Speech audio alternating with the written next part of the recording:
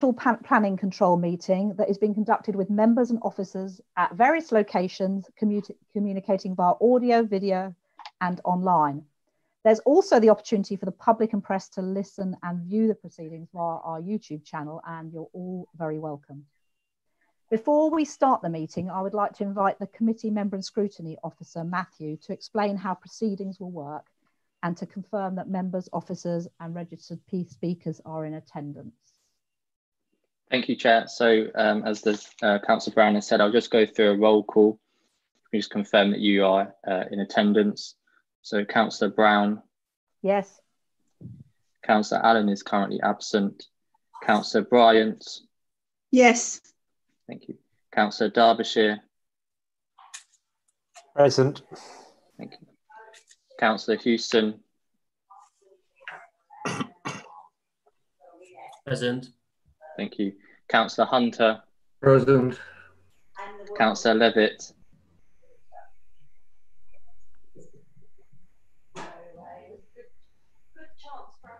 Councillor Levitt. Present. Thank you. Councillor Moody. Present. Councillor Nguala. Present. And can I also give Councillor Allen's apologies, please? Sure, that's received. Councillor Prendergast. Yeah, present. Thank you. Councillor Rice. Present. Thank you. And Councillor Tyson. Present. Thank you. And officers, Simon Ellis.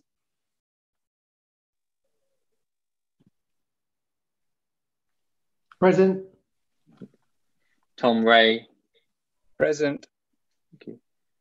And Niranetta Katavu. Present. And the public, Councillor Albert. Yes. Councillor Morris. Present. Ian Barker. Present. And James Graham. Present. Thank you. So I'll just go through proceedings for this evening. The meeting is being streamed live on the Council's YouTube channel and Zoom. If live stream fails, the meeting will adjourn. If the live stream cannot be restored within a reasonable period, then the remaining business will be considered at a time and date fixed by the Chair. If the Chair does not fix a date, the remaining business will be considered at the next ordinary meeting.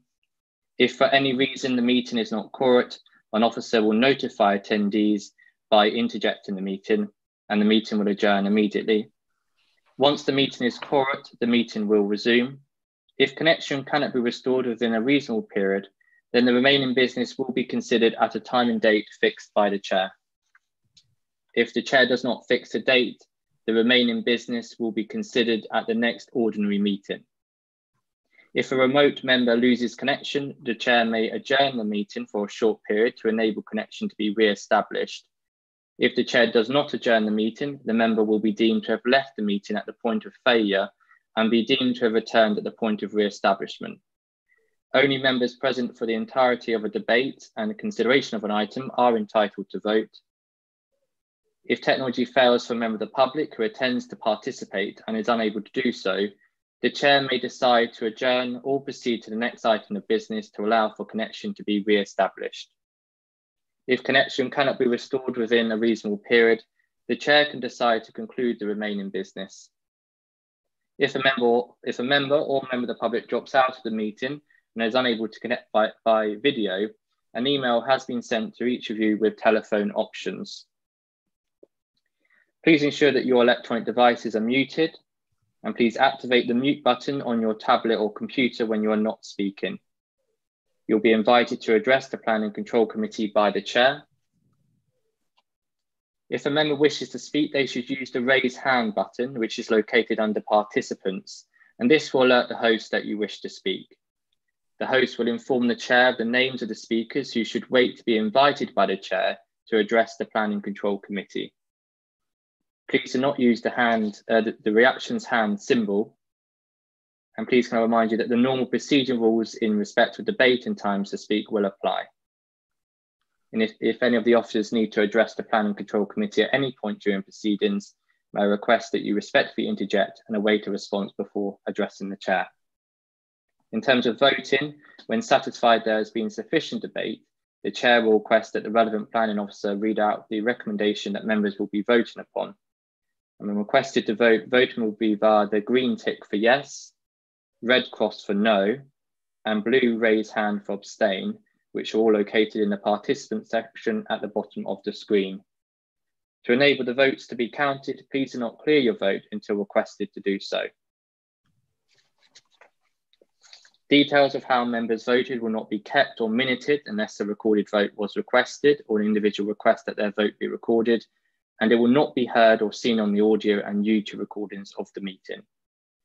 And the committee member and scrutiny officer, which is me this evening, will clearly state the result of the vote, and the chair will proceed to the next agenda item. And in the event of a tied vote, the chair will have the casting vote. And that's all the information. Is there any questions before I hand over to the chair? Okay, Chair, over to you. Thank you. Thank you. So item 1, apologies for absence. We have Councillor Daniel Allen, I believe. Item 2, notification of any other business. There is none. So item 3, Chair's announcements. In accordance with Planning Control Committee policy, this meeting is being audio recorded as well as filmed. The audio recordings will be made available to view on ModGov, and the film recording via the NHDC YouTube channel. Declarations of interest. Members are reminded that any declarations of interest in respect of any business set out in the agenda should be declared as either a disclosable pecuniary interest or declarable interest, and are required to notify the chair of the nature of any interest declared at the commencement of the relevant item on the agenda. Members declaring a disclosable pecuniary interest must withdraw from the meeting for the duration of the item. Members declaring a declarable interest, wishing to exercise a councillor speaking right, must declare this at the same time as the interest, move to the public area before speaking to the item, and then must leave the room before the debate and vote. To clarify matters for the registered speakers, members of the public have 5 minutes for each group of speakers, i.e. 5 minutes for objectors, 5 minutes for supporters, and in addition to this, member advocates have 5 minutes. A bell will sound at 4.5 minutes to alert the speakers that they have 30 seconds left, and again at 5 minutes, the bell will sound to signify that they must stop speaking. We have quite a short agenda tonight, but if the meeting is to go on beyond 9 o'clock, we will take a comfort break at 9. So public participation, there are 4 registered speakers that have already been confirmed during the roll call tonight under items 7 and 8, I believe. So let's move on then to item 5, which is our first agenda item, and it's 20-00895 FPH Hines Mount, Maidencroft Lane, Godsmore. It's a single-storey rear extension. This one has come to the planning committee because the applicant is a member. So I'm now just going to hand over to Tom Ray, the planning officer, to present the item. Thank you, Chair, and good evening to members of the committee. Could I just go through the update, Chair, for this particular item? Thank you, yes. So I'm sorry, Chair, there aren't any updates on this particular item, so if I just go straight to the slides. Could I have the first slide, please? Thank you. So this slide shows the general location of Hines Mount and the surrounding development. The property is close to the centre of the village, including the village green, which is seen here just to the right-hand side of the application site. Currently, all of the village is washed over by the Greenbelt designation in the local plan. However, the built-up part of the village, including this site, is proposed to be excluded from the Greenbelt, and the village is to be categorised as a Category A village, within which development will be allowed. Next slide, please.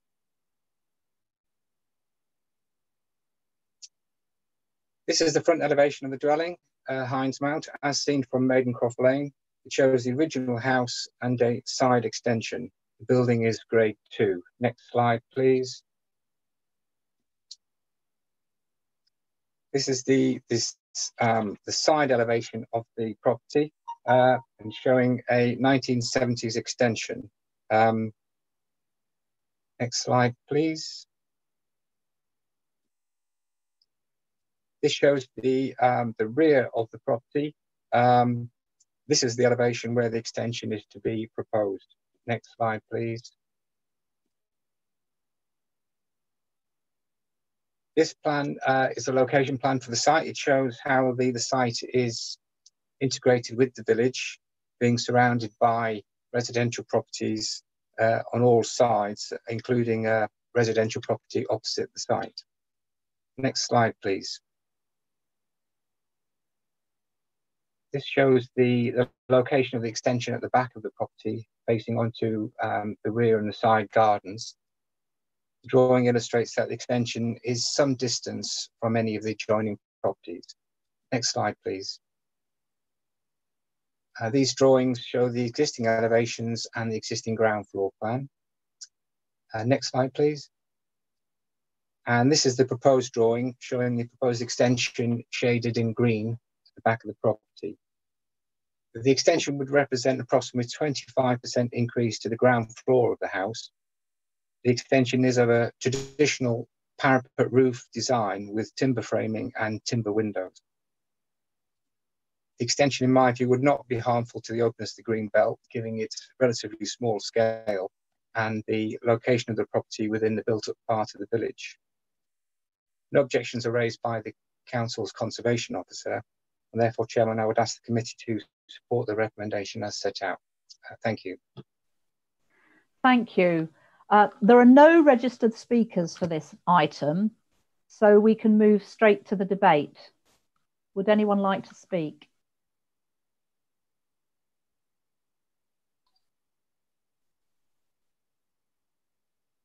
Not seeing any hands. Councillor David Levitt. Move the recommendation, Chairman. Okay, thank you. I have another hand up, Morgan Derbyshire. Happy to second, Chairman. Okay, so we have a proposer and a seconder. I also have, Mike, were you waiting to speak? I was going to second, but okay. Morgan's already done it, so. Okay, is there anybody else that would like to speak before we move to the vote? No, it doesn't look like it. In which case, let's move to the vote. So you need to click the yes button for yes, the red button for no, or if you want to abstain, you raise the hand.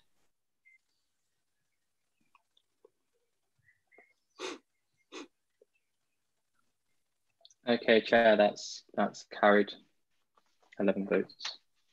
Well, that's got to be one of the fastest items we've done. Okay, so let's move on to item 6. This is the same property, Hindsmount, Maidencroft Lane, Gosmore again, 20-00896 LBC. And this is for consent for listed building, because it's a grade 2 listed building. It needs listed building consent for this single story rear extension. So it's the same extension, but it's the listed building consent. Can I ask Tom Ray, please, to introduce the item?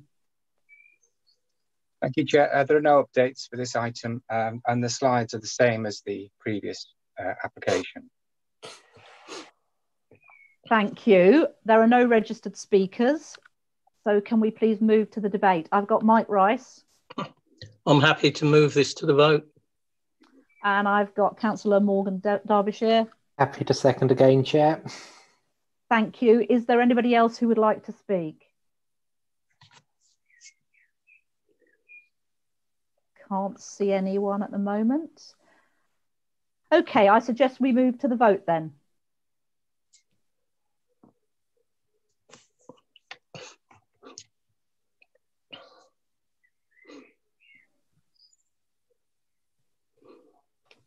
Okay, Chair, that's carried 11 votes. Thank you. So we move on to item 7. 1A Kings Road, Hitchin, Hertfordshire, 20/00865 FP.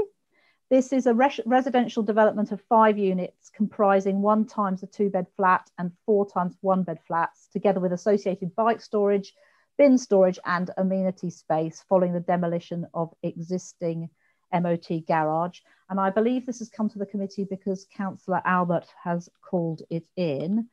Can I ask Tom Ray again to present the item and give us any updates as well? Thank you, Chair. Yes, there are 2 updates on this particular item. The first one is a further comment I've received from the Council's Strategic Infrastructure and Project Manager, and the second one is from the Highway Authority. The Council's Project Manager has had a closer look at this scheme and advises that it may be necessary to retain the double yellow lines in front of the application site. And the reason for this is to provide adequate turning and circulation space for vehicles using the garages which are opposite the application site, the other side of Kings Road. The officer advises that having sufficient circulation space here is quite important because of the narrowness of the carriageway and the quite intensive use of those garages. And if this wasn't able to happen, then that may result in objections from the garage operators, but also perhaps from local residents. The officer also advises, in respect of the existing double yellow lines, that they actually do allow space for vehicles to pull in the event of oncoming traffic, as once a car has turned into Kings Road off Nightingale Road, the driver is then committed to their journey down the road, and the current yellow lines either side of the garages allow the opportunity for a driver to pull in if required. Therefore, the project manager advises that the double yellow lines should be retained for access and highway safety and convenience reasons. And secondly, Chair, the Hertfordshire Highways officer has been reconsulted following these comments and has also advised that, in their opinion, the current parking restrictions, i.e. the double yellow lines, should remain. That's all in terms of updates, Chair. So if I can now move straight to the slides, please. Yes, please do. Right. The first slide shows the location of the site in Kings Road. It's located about 25 metres from the junction with Nightingale Road and comprises an existing MOT and vehicle repair garage. Next slide, please.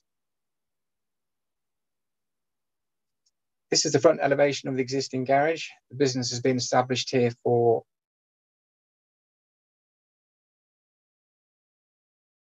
at the rear of number 1 Kings Road, which has been converted into flats. And there's a taxi control centre which also uses this access.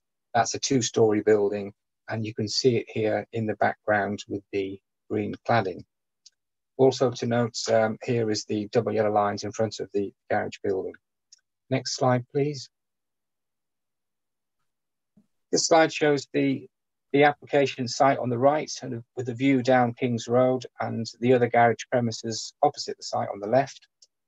All of the garage premises have double yellow lines in front of them.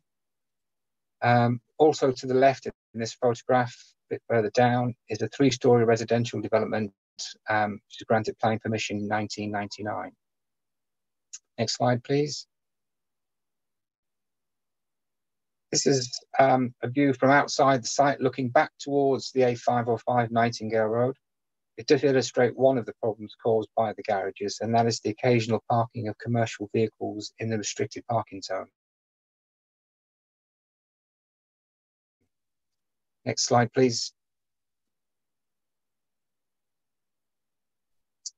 This is a slightly more clear photograph of the access way to the taxi office to the north and the rear of the site. Next slide, please. This photograph shows the new block adjacent to the William Moss building on the corner of Kings Road.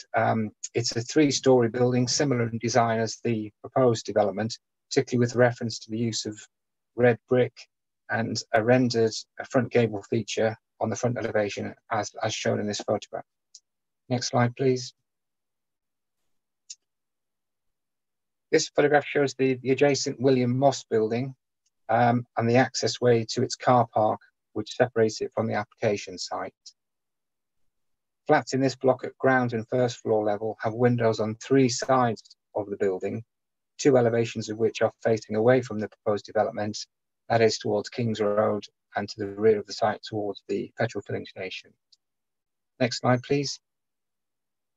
It's a further photograph of the front of the application site and the absence of any parking in front of the building as a result of the parking restrictions. Next slide, please. And this shows a closer view of the development at 59 to 67 Kings Road, which is a full 3 stories development and of considerable length along Kings Road, almost directly opposite the application site. Next slide, please. Moving on to the plans for the development. This is the existing layout of the site. The garage premises covers the full depth and the entire width of the site at present. Next slide, please. These are the existing floor plans and the elevations of the garage premises. Next slide, please. Plan shows the proposed layout of the site for the new residential block. Unlike the existing building, the flat block does not fill the entire plot, but allows for a 45 square metre open amenity area at the rear of the site, where it boundaries the petrol filling station. Next slide, please. This drawing shows the floor plans and the elevations of the new block. You can see from the street scene drawing down towards the bottom left of the drawing, the gaps that are maintained between the William Moss building on the right and number 1 Kings Road on the left. The block will comprise of 4 1-bedroom flats and 1 2-bedroom flat. The new building would be approximately 1 metre higher than number 1 Kings Road, but it would, as you can see from this drawing, will be slightly lower than the existing William Moss building. On the flank elevation to the north, the applicant has agreed to amend the plans to install obscure glazing in the bedroom windows to flats 2 and 4, which face northwards. The obscure glazing would be up to an internal height of 1.5 metres between finished floor level and the sill of the window, above which there would be a clear glazed element to the window. The windows to these rooms have also been changed from side hung casements to top hung windows only. The block itself will be mainly red brickwork to be in keeping with the predominant external material in the street. Thank you, Chair. That completes my summary of the proposals, and I'd be happy to take any questions. Okay, so we have 2 registered speakers. There'll be an opportunity to ask Tom Ray questions later, but first of all, I would like to invite the first of our registered speakers, Ian Barker, to make his presentation. You have 5 minutes. Chair, thank you. Kings Road is a small road running in a northerly direction off Nightingale Road in Hitchin. On the corner, as you've seen, is the William Moss building on 3 floors. Next comes the proposed development, and on the other side of that is the start of terraced housing, which runs all down the street. There's the narrow taxi entrance, again, that you've seen. And the first premises at 1 Kings Road after the proposed development is on 3 floors, but importantly, one of those floors is very largely basement. The remaining terrace properties are ground and first floor as one goes down that side of the street. I live at number 3, which is the first property in the road with a garden. The proposed development is on 3 floors, and the intention is to build at a fraction just under the height of William Moss building on the corner, and it will be a higher construction than the next residential property at 1 Kings Road. The view from the property to my premises will be from the north elevation, and there'll be windows on the 1st and 2nd floor, which you've seen, which give a very clear and considerable overlook into my garden, and to such an extent as it will be profoundly intrusive. Now, that can be seen from a photograph, which I understand you've kindly indicated can be circulated, and which Councillor Ian Albert kindly took on a site visit. This picture was taken from the middle of my garden, looking towards the existing premises on the site to be developed. Chair, I don't know whether that's available for people to see on the screen now. If it can be, that'd be grand.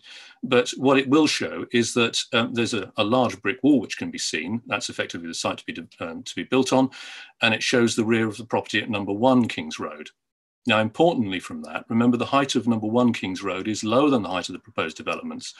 And to have an impression of the overlook, you simply have to imagine the rear of the property at 1 Kings Road turned round through 90 degrees, effectively to face the garden. Now, that represents a very considerable overlook indeed. I understand the planning officer contacted the developer to see if they were prepared to make modifications to alleviate the problem. And in my discussion with the planning officer, he seemed to entertain the possibility of a high window to let in natural light, but prevent overlook. The developer wasn't prepared to agree that. He's made the minor change that you've heard, obscured glass at the bottom half of the windows on the first and second floor, but nothing else. Overlook is still enabled. Let's face it, most people standing at a window will be above its halfway height. My neighbour at 4 Kings Road is similarly affected and profoundly concerned at the degree of intrusion. He didn't get a letter notifying him of the proposed development, but he's made clear that he has the same view that I do, that it's very intrusive, and he's asked me to pass that on. Please let me reassure you, this isn't a case of NIMBYism. I recognise fully the desirability of appropriate building on the site, and I'm not saying not in my backyard.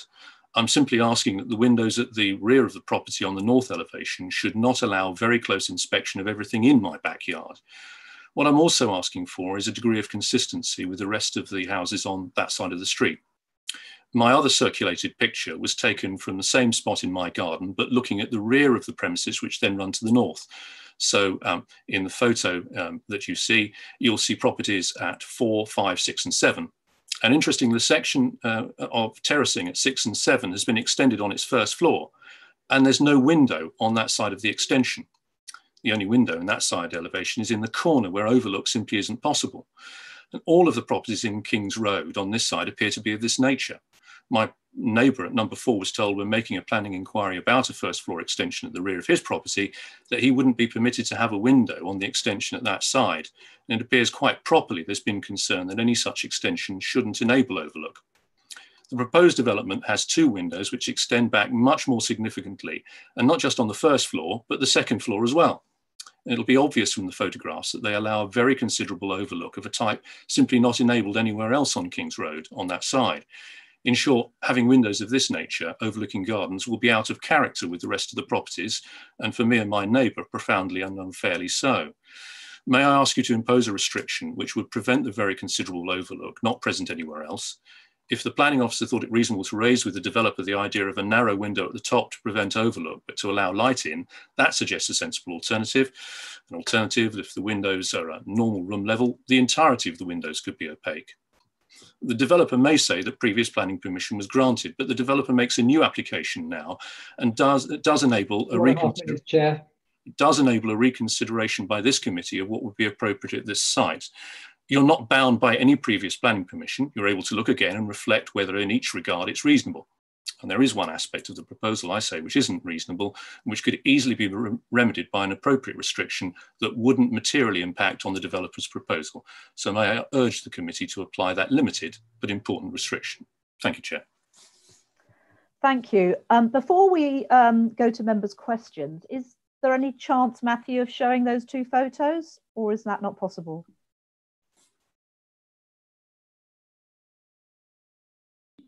Sorry, Chair, the photos in the PowerPoint? No, the photos that that our public speaker was referring to that have been sent to all councils. Is there any chance of showing those, or?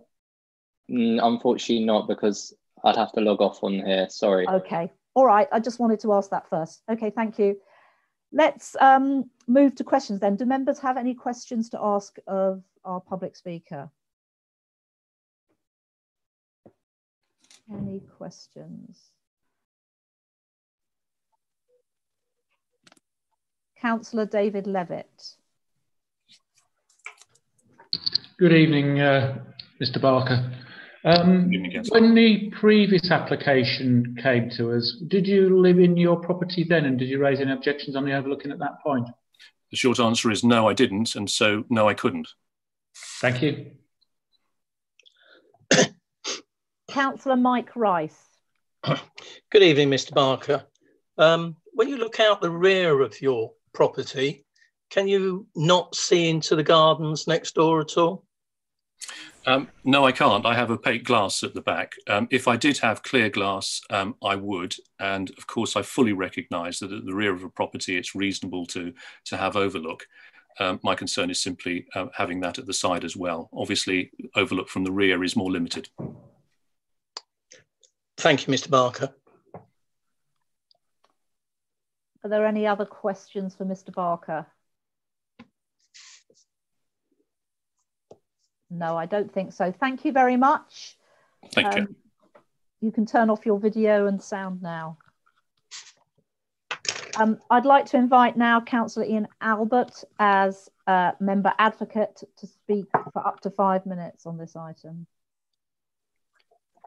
Thanks, Chair, and thanks, committee, for agreeing to making this short response to the planning application. Fully appreciate the time of the committee is precious, and I certainly didn't call in the application lightly. Followed discussion with residents in the very immediate area, and not just those who received a formal letter from the council. And also clearly spoke to the main objector, Mr. Barker, who spoke earlier, and has provided you with some detail and some photographs for your consideration. Hitchin, like all of our towns, does need further residential accommodation. No one I've spoken to in Kings Road disagrees with this. They fully recognise that the development both near to the station and near the town is desirable, but it still has to be the right development. I'm sure it can also be said that the potential swap of a MOT garage for a residential development may not be a bad exchange. This is why it's not being argued that the development shouldn't go ahead at all. Mr. Barker has set out in his objection and in the written submission some of the key concerns, and I fully endorse those points. But I'll also address a further issue on the subject of the lack of parking a little bit later. The planning officer recognises that the new building is considerably higher than the existing building, but believes this is acceptable due to other similar developments nearby. But these developments had relatively minimal impact upon residents in Kings Road in terms of that level of intrusiveness. This development does have a significant impact upon residents, and I do believe will be intrusive. Now, one obvious solution is simply that the building is not as high, one floor lower, for example. The committee could consider this as an alternative. But we do recognise other buildings, and obviously the planning officer mentioned the William Moss building nearby, and also a similar development in Kings Road do have 3 floors. So I recognise the practicalities around that. However, the planning officer did discuss with the applicant about the potential intrusion. The proposed resolution to this obscured glass on the bottom half doesn't resolve anything in my view. It would appear the planning officer did discuss the possibility of a high window to let in sufficient light but not allow overlook. This would only apply to windows at the rear, flats 2 and 4, as was mentioned. There's no obvious reason why the plans couldn't be changed in this way. The committee should consider making this change to the plans. Such a compromise and a decision would be of benefit to the nearby residents, while not infringing significantly on the plans of the applicant. Another alternative is that the whole of the overlooking window should be opaque. I feel this is a less good outcome, but would meet the objections being raised. And just to add to the strength of this proposal, it would sit well with and be consistent with what has generally been agreed elsewhere in Kings Road, the avoidance of significant overlook. Planning officer does make reference to a previous planning permission. Clearly that's a fact, but obviously as Mr. Barker has said, we shouldn't place undue reliance on this, and this in practice is a new application and should be looked upon afresh in this light, if you excuse the pun. Finally, could I turn briefly to the parking issues mentioned in 4.3.14 in the paper. This sets out the guidance about car-free developments and where reductions in parking standards may be appropriate. The planning officer concludes that since the majority of the flats are 1 bedroom, it's unlikely that any significant further congestion would occur. I strongly disagree. Whenever an issue of this kind comes up in this area of Hitchin and a development of this size, it is always argued by planning that just one more development won't make a difference. As a result, planning applications get agreed, but step by step the congestion worsens.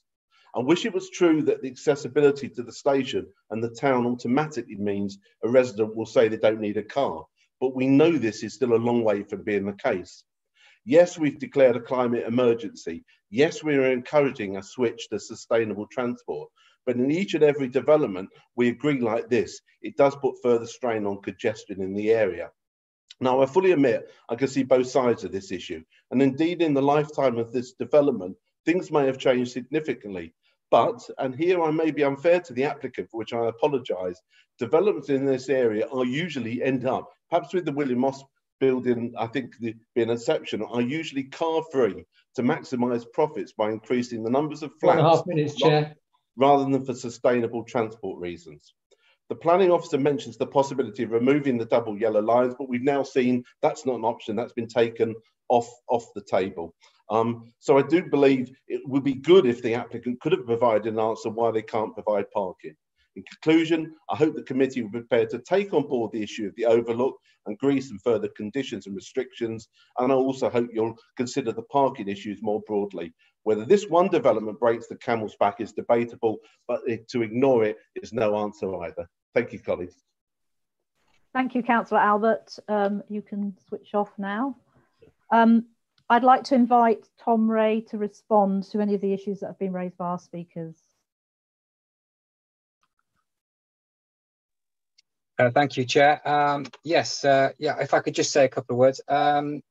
Just on comments made by Mr. Baker, I acknowledge Mr. Baker's concerns about the height of the development, although I just refer again to the fact that this needs to be seen in the context of the surrounding development in the area, and this should include the 3-storey houses opposite at numbers 59 to 67 Kings Road, which you saw there on one of the slides, as well as the height of the William Moss building.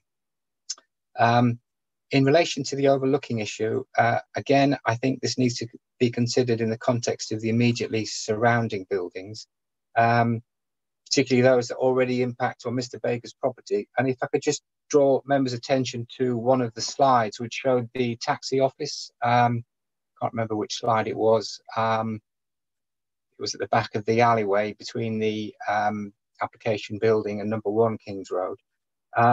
You'll see on that taxi office, it has clear glazed windows at first floor level, directly overlooking the rear of numbers 1 and 3 Kings Road. Also, one of Mr. Baker's photographs shows the flank wall of the existing garage. It also shows if you look at the top right hand corner of that photograph, the flat conversion at number 1 Kings Road, where there is quite a considerable overlooking from windows up to 2nd story level and a fire escape. Chair, just a point of order, please, that the committee does not have access to the photos to which the planning officer is referring to from Mr. Barker. Okay, I did ask if they could be shown. We should all have been sent them. Were you not sent them earlier by Matthew? He sent them out by email, I think. That's correct, Chair. I've received them. I've certainly received them. I'm looking at them now. Can you? So they should be available to all the members.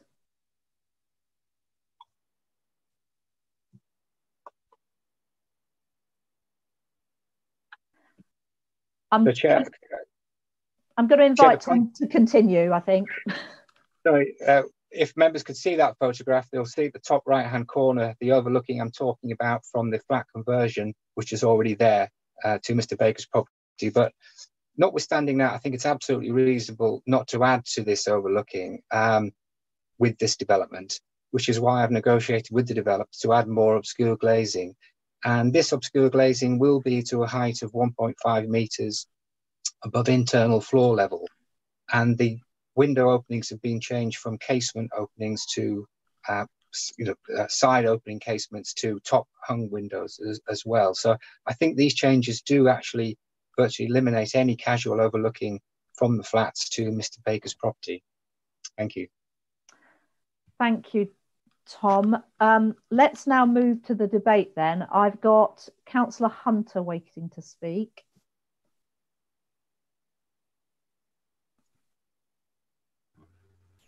Sorry, Chairman, for the delay.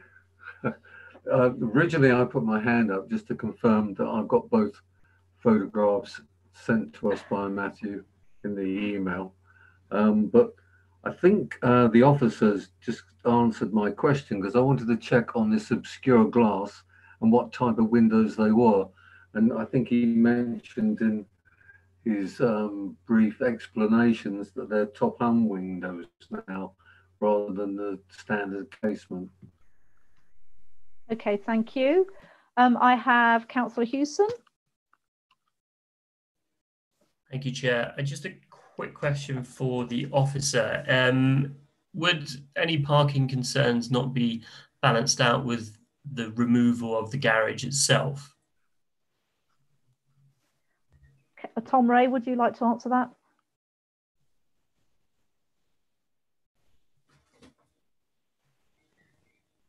I don't know whether he's here. Scared him off. Maybe let's come back to that. Oh, are you there? Okay. Would you like to answer that, Tom? Yes, certainly. Thank you, Chair. Certainly, the garage does cause some congestion with delivery vehicles. I think I showed an example of that in one of the slides.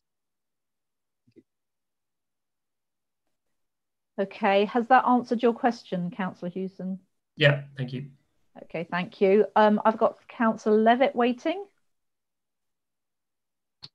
Thank you, Chair. I do now have those photographs. I have picked my emails up from this morning now, so I've seen the photographs now. When we were talking about the windows, and we say the developers agreed to have the half obscured ones, I don't actually see any condition that makes that enforceable within the recommendations at all. So although it's in the plans, it's not a condition. We normally condition something like that. However, I do take the point that probably they should be fully obscure rather than half obscure. 1.5 meters is about chin height for most people, so you can quite easily look over the top. So I think they either got to be obscure up to 1.8 meters, which is the top of a normal person's head, or totally obscure. And I think that should be, whatever we decide on that, should be conditioned. I'd actually make a proposal, an amendment to include a condition that they're fully obscure. The second point I want to make is about the parking. I take Councillor Albert's view about, yes, it is a very congested area around there. I see the point about the double yellow lines, because if you took those away, you wouldn't get round that corner most times, and you certainly would not get out the garages. However, just around the corner in Nightingale Road is a public car park owned by North Hertfordshire District Council, which is what I think it's the only free car park we have left now. It has 20 spaces. It is limited to 3 hours parking all day, but it is open 24 hours a day. I would make a suggestion that if after 6, if there is a lot of people with cars there, they would tend to be there in the evenings rather than the daytime. So perhaps we could look at the opening hours of that car park in the evening to allow people to park overnight now. That may be one way around it. But certainly it is a sustainable development. It is close to the station. There's probably less vehicles going to be using it than you see going in and out of the current garage, which doesn't have parking on site apart from inside the garage itself. Thank you, Councillor Levitt. I'm going to take the next speakers that are waiting, and then we'll come back to your amendment, if that's okay. Thank you. So can I invite Councillor Bryant to speak? Thank you. I'm sorry, Councillor Levitt, I didn't hear everything, all you said about parking because you froze, but I went to visit the site today, which is an area I know very well, and parking is a real problem. But where in terms of the garage parking, the lorry you saw, usually those spaces will actually be used by customers visiting the shops across the road on Nightingale Road. You've got several takeaways there and a mini market that have no parking themselves. I've spoken at length with the residents of Kings Road on other occasions, and basically, terraced houses, you've got the equivalent of 1 car space per house if you're good at parking. Now, yes, there is the free car park just along the road, but when I went visited today, there were 2 free spaces there. It's only 3 hours.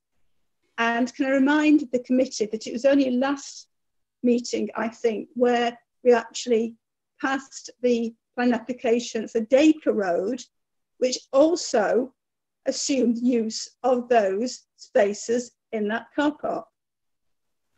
And so what I would ask the committee to think about is whether we're actually using the same spaces in the car park over again and actually causing the parking in the area to be intolerable for residents. Thank you.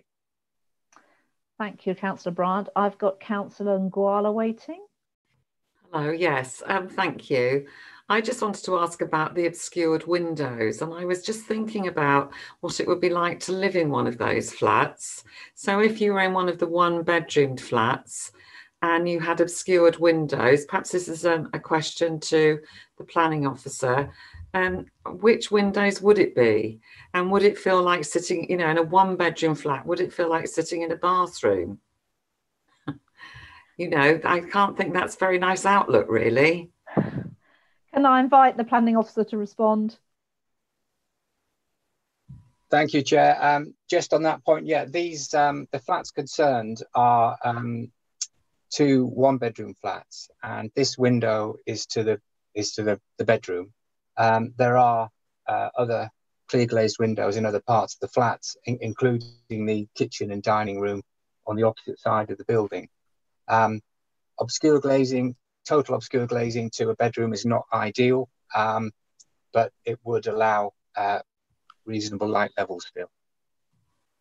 Thank you. Is there anybody else who would like to speak? I've got Councillor Hunter, but you've already spoken once. Were you planning to? Apologies, Chairman. I'll take my hand down. Okay, thank you. Is there anyone else who would like to speak on this item? Okay, let's go back to the amendment that was proposed by Councillor Levitt. Could you just remind us exactly what the amendment is? Certainly, Chair. It is to add a condition to the grant of application to say that the windows are fully obscured glazing. Okay, thank you. Do we have a seconder for that amendment? Councillor Hunter. Thank you, Chairman. Happy to second that. Okay, so can we put the amendment to the vote? So we're voting on the amendment about the obscure windows.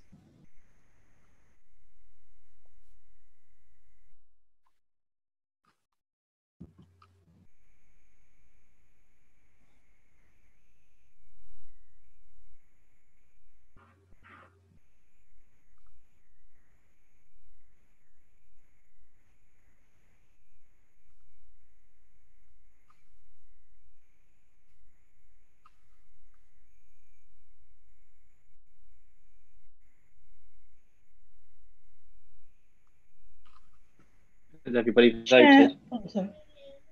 Sorry? Sorry. No, that's right. I didn't realise Matthew was. It's fine. I was just going to say it looked like a tie to me, but I was going to confirm with Matthew. It's a tie. So, tie it's a vote. So I need to vote then. Yes, we need a chairman's casting vote, please. Oh gosh, that's putting me in a lot of pressure there, isn't there? Well, I think I'll vote yes then. Okay. So the amendment is carried. With the chairman's casting vote. Yeah. So the condition. So now we need to vote on the substantive item with that amendment. So can we put that to the vote, please?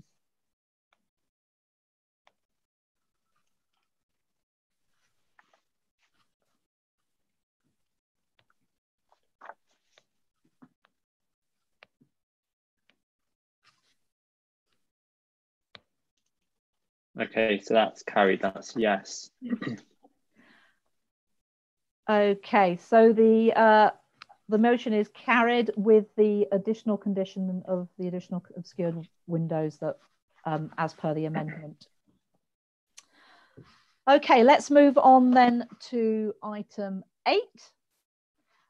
This is the Tally Ho, London Road, Barkway, 200627 S73. This is a 2-storey rear extension to provide enlarged kitchen and ground floor and additional residential accommodation on first floor. This is a Section 73 application to vary a condition of the planning permission that was granted previously under reference 05004691 to allow ancillary residential accommodation for the public house, but not for any additional operation floor space in connection with the public house. So we're not, the extension's already been built, but we're just looking at removing the condition that previously meant that the enlarged kitchen space could only be used for food preparation. So it restricted it to food preparation. It didn't allow it to be used as a living space.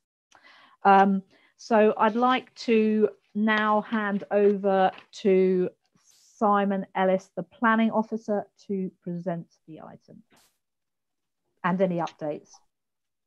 Thank you, Chair. Good evening, councillors. Just one update before I go to the slides. The Chair asked me to just update the members on the asset of community value.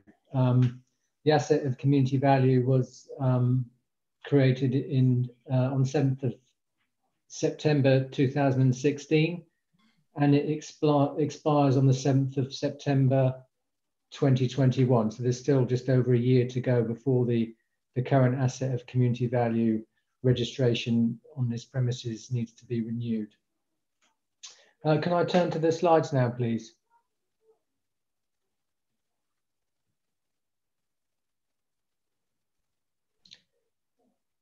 Can I have the next slide, please?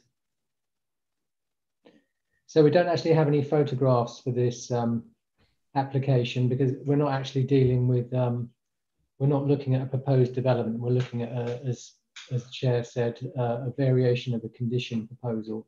So the first slide just shows you the location of the Tally Ho pub on the right-hand side of London Road or High Street in Barkway on the southern side of the village. Can we have the next slide, please?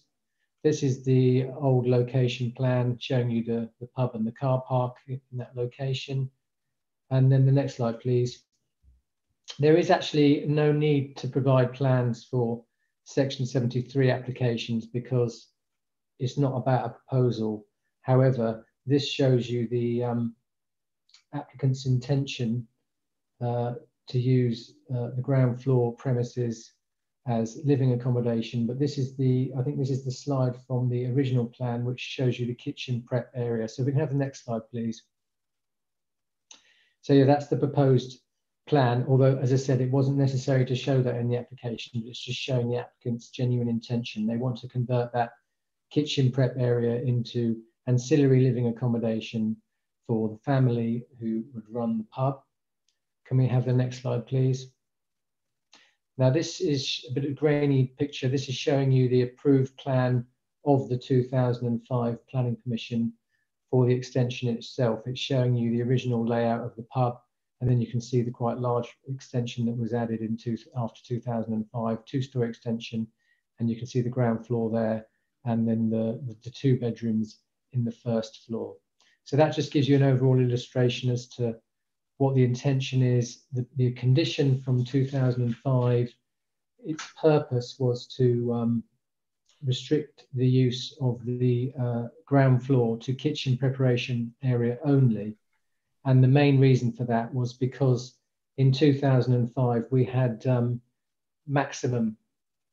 minimum car parking standards, and what was felt at that time is that if you allowed the bar area to be encroached into that extension on the ground floor, you'd have such a large public house that it might overflow the car park.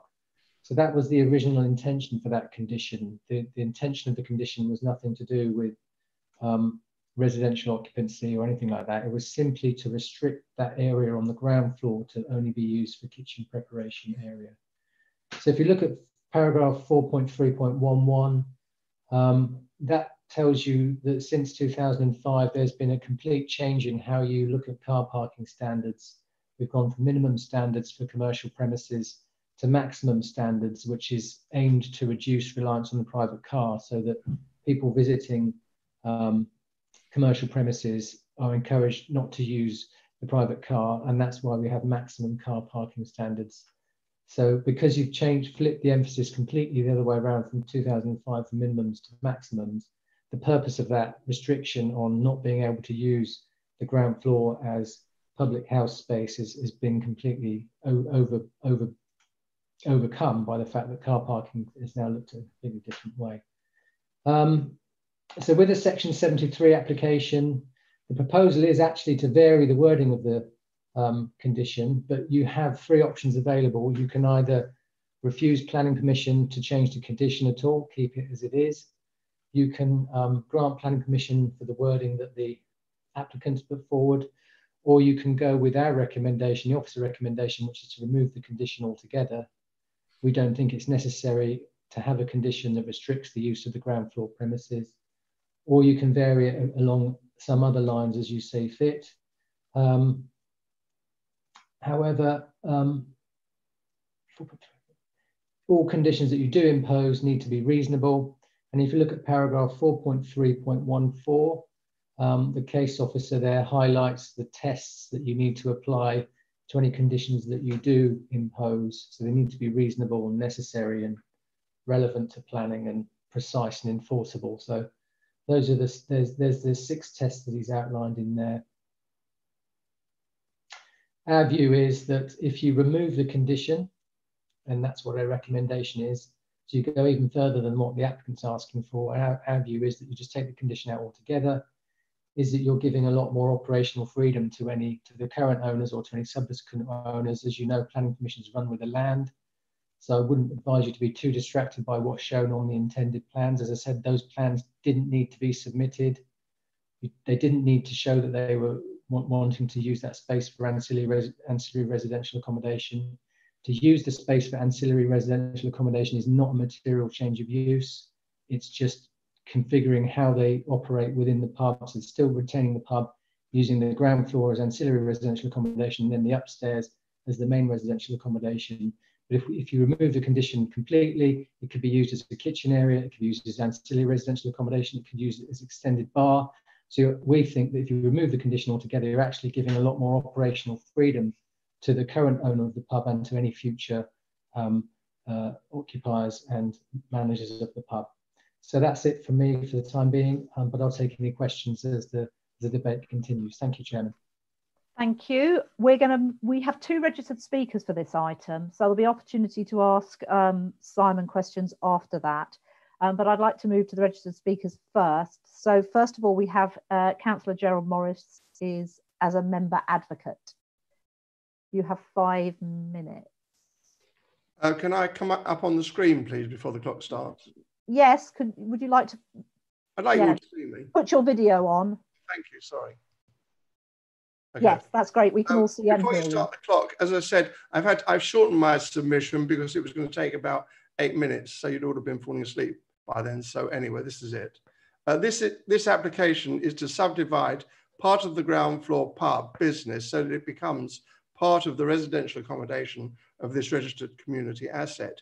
Most villagers that have spoken to me, and indeed most parish councillors, are concerned that the tally-ho does not repeat what is happening to the Cabinet pub in the adjacent village of Reed. There, the owner had converted the entire building into a house without permission. Then, because of a planning refusal and appeal dismissal, then submitted an application similar to the tally-ho to subdivide that pub into ground floor, part residential and part wet trade only bar. That application was refused by NHDC in April 2019. Moving on, the case officer's report and recommendation, paragraph 4.2.1, states the reason for this application, and I paraphrase, to ensure that too many customers do not use the pub and thus overburden the pub car parking. Also, that this would be detrimental to the overall character and appearance of the area. It's rather strange to intentionally try and make the business less successful. I would suggest that this reasoning is irrelevant, and I will come on to that later. The entire ground floor area of this pub, including its kitchen, has been in business as long as anyone in the village can remember. The drawing shown as existing, which is undated, presumably tries to illustrate the layout when the present owners acquired the pub. However, referring to the case officer's attached approved plan, paragraph 1.2, the second kitchen next to the toilet was in fact part of the restaurant, and the bar area next to it was in fact also part of the restaurant. The proposed ground floor plan also shows this kitchen next to the toilets. Since food is not being served, does not appear to be required. Email from the applicant's consultant to the case officer, 3rd of June, quotes that this is a wet sales only pub. The case officer also states, 4.3.8, that the application is adapting and improving the living conditions of the person running this local community facility. The applicant's planning consultant says that the first floor lacks living space. However, as you can see from the approved plan 1.2, the first floor includes 2 bedrooms, 2 bathrooms, a living room, and a study office. The existing owners have lived on the first floor for many years. To expand the residential accommodation at the expense of the ground floor pub hardly benefits, as the case officer says, a local community facility. Many villagers have said to me that the owners are setting up the business to fail, perhaps to eventually attempt to use the entire building residentially. The email from their planning consultant dated 3rd of June to the NHDC case officer quotes the landlord and landlady who criticised both myself and the parish council for appearing to have a better understanding of a profitable pub than they do. We were aware of the NHDC refusal, which I've listed below, in respect of the cabinet in Reed, and also the expert opinion below of Anthony Miller. Both state that a wet tray pub is not viable. Since the applicant's rationale is based on controlling the intensity of use of the public house with its limited off-street parking, I would point out that the pub is located at the quiet end of the high street, and villagers that use the pub, including myself, would generally walk there and not drive. It would also be used regularly by hikers and cyclists who do not need the car parking. In any event, there is unrestricted parking in the road. Therefore, any attempt to moderate the number of customers and therefore reduce the pressure on parking is completely irrelevant. As any visitor to the pub will see, the number of parking spaces bears no relationship to the number of people who may visit. Since the car park entrance is intended to become the car park entrance is intended to become the residential entrance, where will wheelchair access be provided? As the committee will know, planning applications are judged by their social, economic, and environmental benefit. Reducing the size of the business on the ground floor will be socially detrimental to the enjoyment of the pub as an amenity for the village. Economically, it will be detrimental to the future of the pub and reduce local pub employment. So for the long-term future of the pub and for the majority of local people that would use it, I would ask the committee to kindly refuse this application. Thank you. Thank you. Are there any questions? Sorry. Yes, you did it in the time. Well done. Are there any questions for Councillor Morris? I can't see any hands at the moment. Oh, yes. Councillor Ngwala.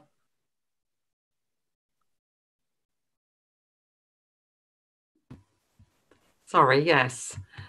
Thank you for the presentation, Councillor Morris. I just wanted to understand that a bit better.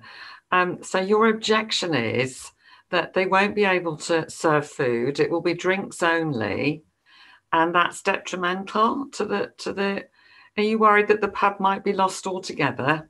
Absolutely. Well, it's the view of most people, like not everybody, obviously, but most people that I speak to in the village, including most of the people on the parish council, are of that opinion. The justification in the application and in the case officer's report is basically, yes, to stop too many people using the car park, which is irrelevant because there's ample parking in the street anyway. Okay, I'm just a little bit confused, really. Is that a planning consideration that you might lose the pub eventually? Probably not.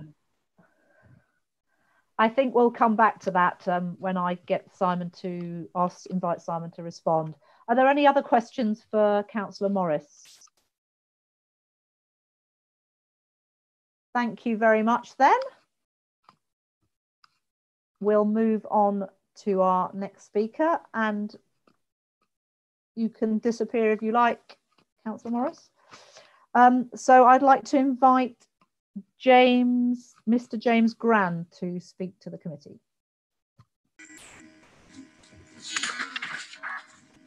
Thank you, Chair, and good evening, members. I speak in support of the application as the applicant's agent. Your officers have provided a thorough and clear report with a recommendation for approval. By way of summary of the application and the issues, the original permission for the rear extension was conditioned for the ground floor to remain as kitchen and preparation area, only for no increased public seating, drinking or eating facilities, with the reasoning being of avoiding pressure on off-site parking.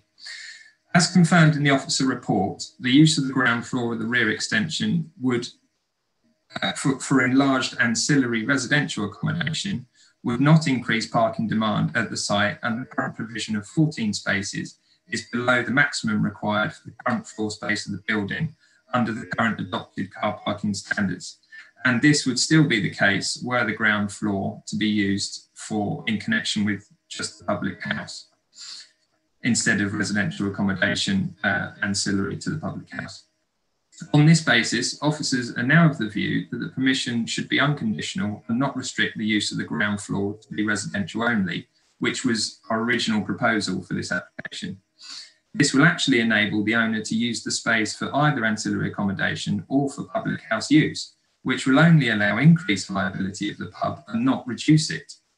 Therefore, officers are seeking to allow full flexibility of the ground floor space in the best interests of the long-term viability of this public house. The application needs to be judged on these merits only. The residential use is ancillary to the public house use and would remain so, and even if the ground floor of the extension were changed to habitable residential space. Therefore, the proposal would still support the need for local community facilities through improving the living conditions of the persons running this local community facility. The use of the space as a large kitchen and preparation area is just now no longer required.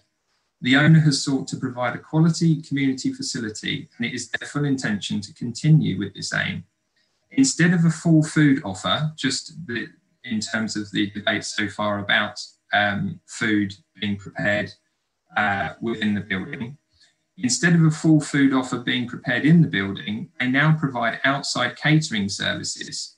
This has proved extremely popular, and the ability to offer a diverse range of food at competitive prices is both attractive to passing customers and has enabled them to concentrate on the main source of income, which is actually wet sales.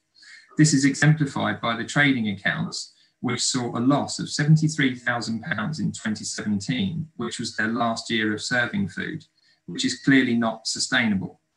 The following year showed a profit of £23,000 whilst operating as a wet sales only pub. The ceasing of serving food in-house and the significantly reduced associated costs of this speak for themselves. The applicant has no intention of seeking change of use to residential and closing the pub, quite the opposite in fact. They are merely looking to diversify and turn the pub into a profitable business, with the building also providing the applicant's home with some enlarged residential accommodation. Accordingly, I trust you will agree that the application is acceptable for the grant of unconditional planning permission as per the officer recommendation. Thank you. Just to finish on the point about the kitchen and the current layout of the building, there is actually a kitchen in that position shown. It's a small galley kitchen because the owners do still provide some bar snacks but they don't offer a full menu for the reasons set out due to the serious loss making that this was for the pub due to the high cost in order to provide that service. And now it's a profitable wet sales only pub. 4.5 minutes, Chair. Still provide the snacks alongside in that small kitchen area. Thank you, members. Thank you. Thank you. Are there any questions for Mr. Gran from members? I have Councillor Hewson. Thank you, Chair. Just curious as to what Mr. Grant meant by outside catering. Does that mean you can order Domino's and have it delivered to the pub or something like that? They are sort of catering vans, these sort of pop-up facilities like you would sort of see at events, weddings, etc., and small or in parks, etc., where there are mobile units. They can offer, obviously there's all different types of them, everything from fish and chips to all different types of cuisine, and they have been operating there, offering a different food offer for customers, both for patrons of the public house but also for passing trade, I believe, as well. Can you give any examples of the food types? Yep. I don't, I'm afraid, no, but there'll be differing different cuisines which the applicant has confirmed offers a variety of choice. Okay, thanks. Can I invite Councillor Tyson to ask a question? Yeah, I just, for the avoidance of any doubt at all, when you mentioned, and I think Mr. Ellis also used the phrase, use of the ground floor space, and you were talking about removing the condition, giving the owner then absolute flexibility over the use of that ground floor space, that we are really only talking about the space, the area of the extension, and no other internal area, aren't we? That's correct, Councillor. That's correct, Councillor. Yes, it's just the ground floor of the rear extension space only. It's nothing to do with the main space of the bar area and the rest of the public house. Yeah. Councillor Nguala.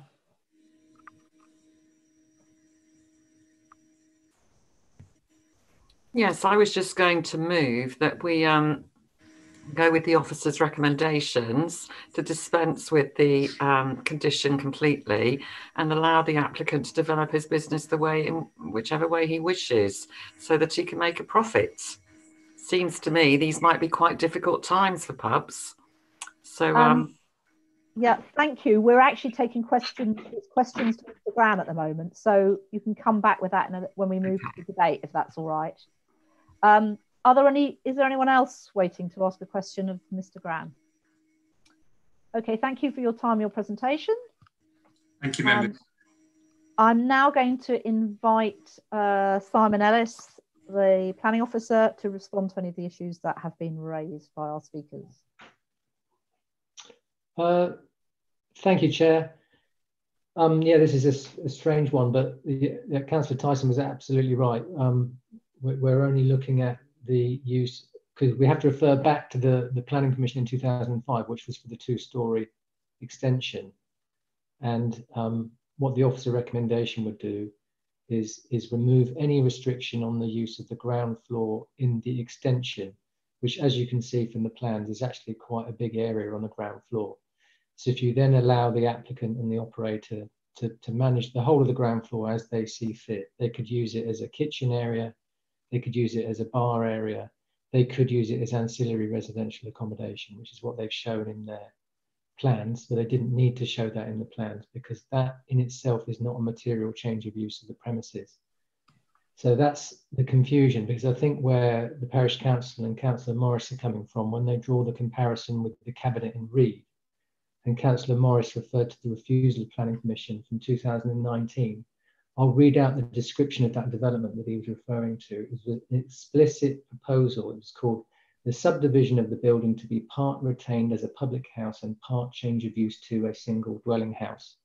So what he was trying to do in the Cabinet was split it in two and have the ground floor as a pub and then the other half of the ground floor as a separate dwelling house.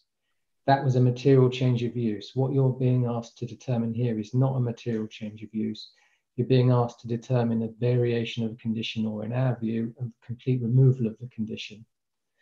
So also, Councillor Morris referred to the intention of the officers, when I think what we need to bear in mind, it was the intention of the original condition.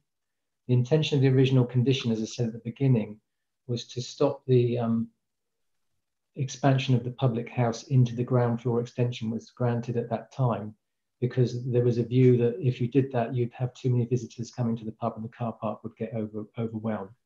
So the original intention of the condition was to stop that happening. But as I said earlier, now that car parking standards have gone to maximum standards rather than minimum standards, that entire reason for that condition has been removed altogether. So if the entire reason for the condition has been removed, then why are we seeking to impose a new condition? Are we going to invent a new reason as to why we want to put a restriction on here that wasn't considered back in 2005? So we think it should be simplified, get the condition to remove it altogether, give the current owner and any future owners of the premises to have complete freedom to use the ground floor as they see fit, and be wise that to use that space as ancillary living accommodation is not a material change of use to a separate dwelling.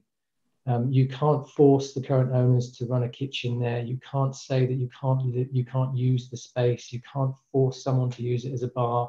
You have to allow them to use their business brain to occupy and run the premises as they see fit, and we shouldn't be putting barriers in front of that, I don't think. But I'll take any further questions as the debate goes on. Thank you. Thank you. Let's move to the debate. Is there anybody who would like to speak? Councillor Levitt. Thank you, Chairman. Wet sales, restaurants, takeaways, bar snacks, it's totally irrelevant to what we consider as a planning committee. Whether it continues as a pub in the future, that's up to the owners and their business model. If it should ever come before this committee to be converted into a house only, living accommodation only, that's an entirely different matter. As we saw in previous applications, like the Red Line at Weston, because the owner hadn't considered alternative methods of serving food, and that was refused, and that could happen in the future. But as we stand at the moment, there is no plans that we're aware of to turn it into a house. There appears to be a viable business model there. Pubs are in a bit of a state at the moment, particularly isolated pubs like that one.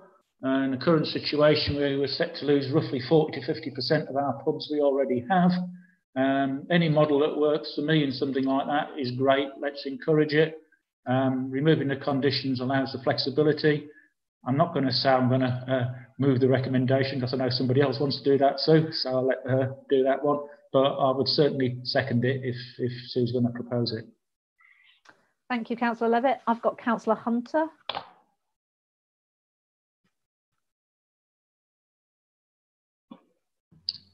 Thank you, Chairman.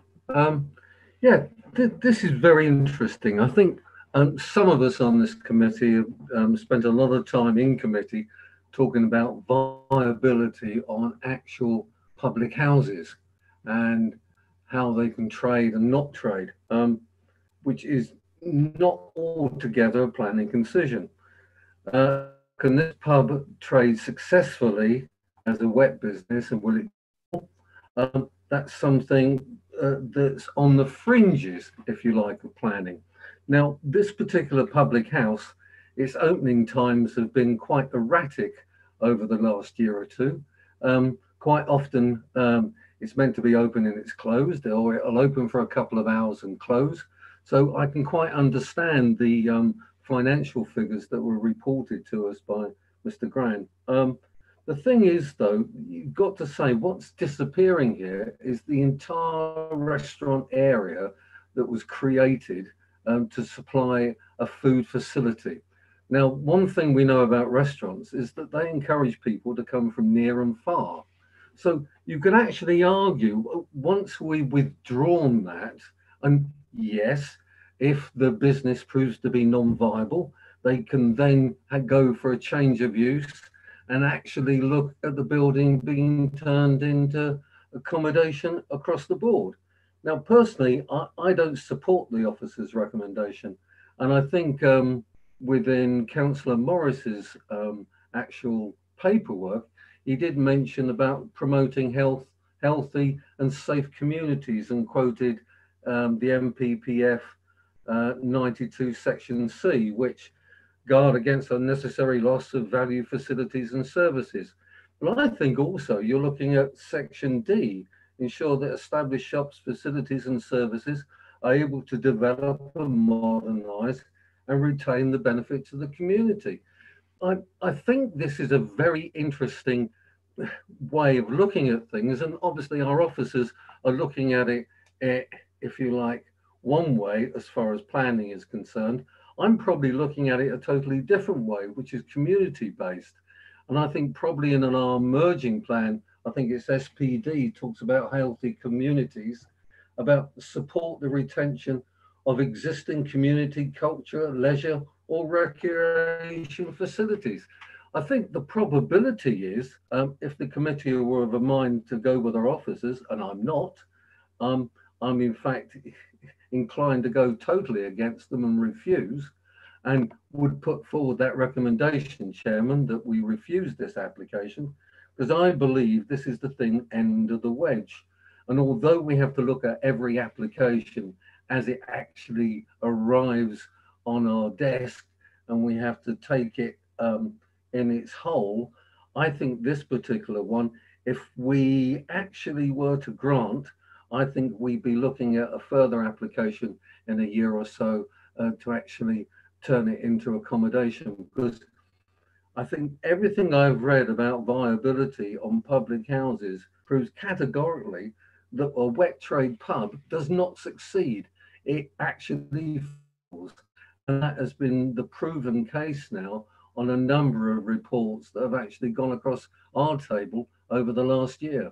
So, sorry, Chairman, I actually would say to the committee that we actually refuse this particular application.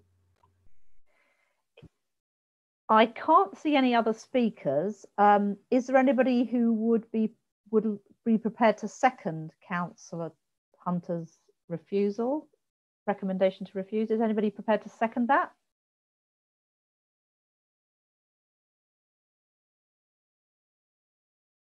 I can't see a seconder. Presumably, if there's no seconder, we can't vote on that. Is that correct? Correct, Chairman. That is correct. Sorry. Okay, I've never come across this situation before. Okay, no. So we have no seconder. So is there anybody else who would like to speak? If not, I'll invite Councillor Ngwala to propose that we grant. Would you like to do that? Thank you, Chair. Yes, I'd like to propose that we dispense with the condition completely and allow the applicants to develop the business in order that they can make the best profit available to them. I'm going to invite Councillor Levitt, because he did say before that he was prepared to second it. Happy to second, Chairman. Although I did see some other hands up, so I imagine that's what you were planning to do. So let's go to the vote then.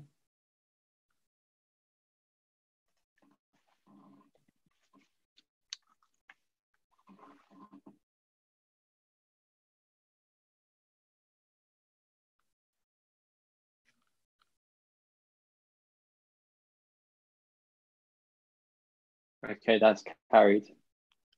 Oh, sorry, I was just going to say, Councillor Rice, you had your hand up, or did you want to vote? Because I think that's an abstention, is it not? Yeah, you abstaining, Councillor Rice. All right, sorry, apologies. Yeah, okay, so that's carried to grant. Thank you very much. So let's move on then to item 9, which is planning appeals. I believe there's only one. I'd like to invite Simon to present this.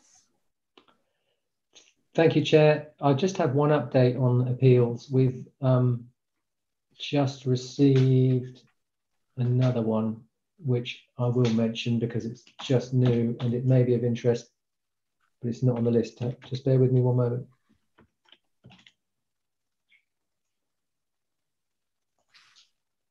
Oh, what happened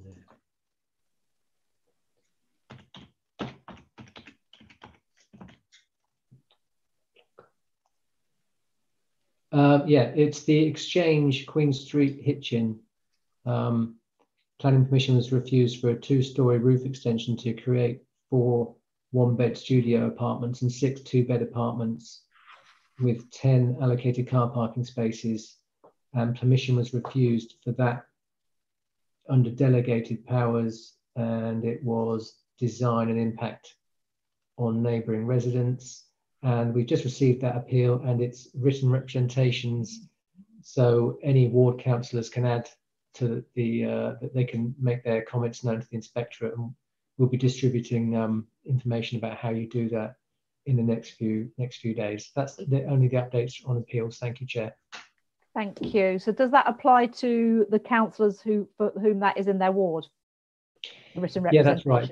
Yeah, because they can make their own representations to the inspector. Okay, so if that's in your ward, you can write. And the other appeal was dismissed, wasn't it? Yeah.